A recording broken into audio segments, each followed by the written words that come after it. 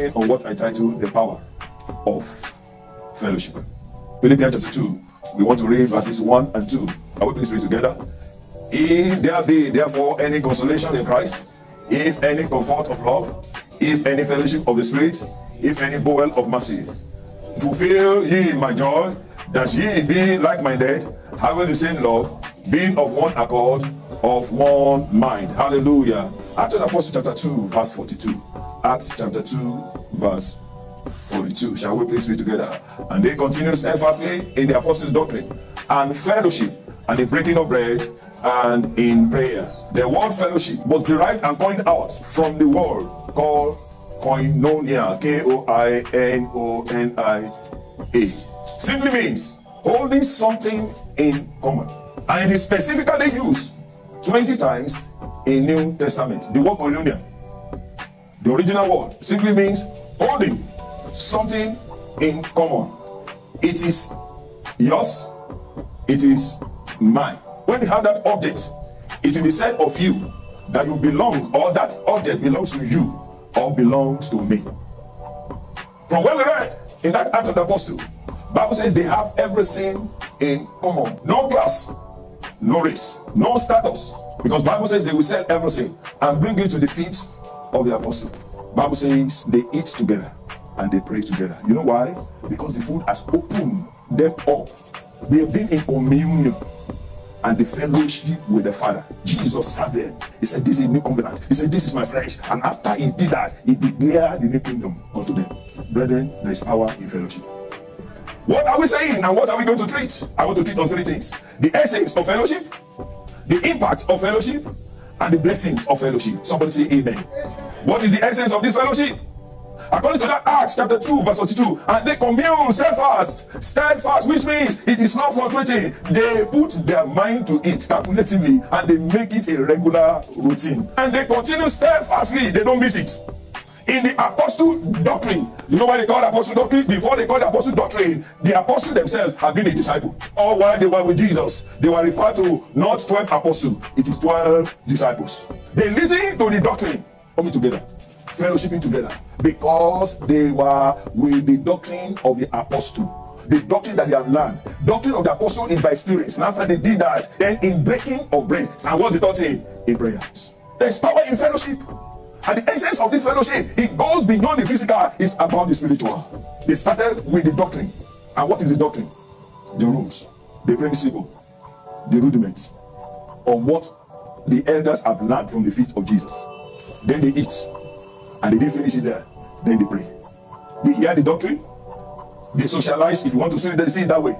But the reason why he put the food in the middle, breaking of bread in the middle, is to open them up. Then they pray. Then you hold hands. Because you are not tired, you have the energy.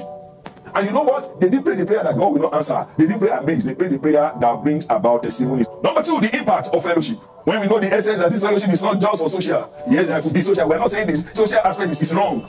But when we social, the purpose of social is to open us up. You will see some people, they go to socialize in the place of dining because they want to meet somebody that will give them a contract that will elevate them from the level that they are to the next level. Because in the place of dining, there's opening up. Ecclesiastes chapter 4, verses 9 and 10. Two are better than one. Read it again. No matter your best, when someone joins you, your best can become better. Bible says Jesus was filled with the Holy Ghost and power. Going about doing good, he didn't do it by himself. Two are better than. After two are better than one, what did you see in the front of one? Semicolon. What's the meaning of semicolon? Wait a minute, let me tell you the meaning. This is what I mean. Because two are better than one. To some, it could be anything. But the scripture is so funny that we explain what he had in mind before somebody twists it. Before an husband will tell his wife, I need to marry another one because Bible says two are better than one. So before you say that, before you misquote the scripture, I will say, listen, this is what I mean. What does it mean? Because they have a good, because they have a good, you know, one of the rewards is that the Bible says one shall pursue how many? That's a brilliant achievement. One, pursue 1,000.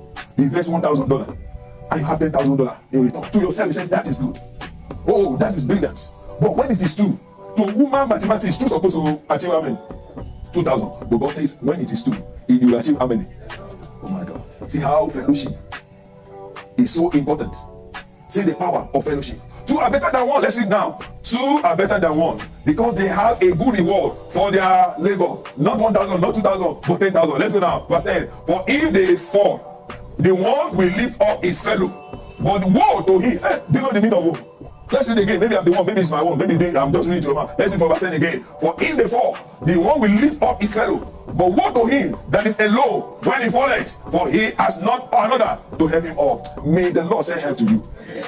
There's some prayer, your own prayer alone cannot do it for you. You need a good prayer partner. What is going on now? When they want to refer to some friends, you say friend in crime. Don't go for friend in crime.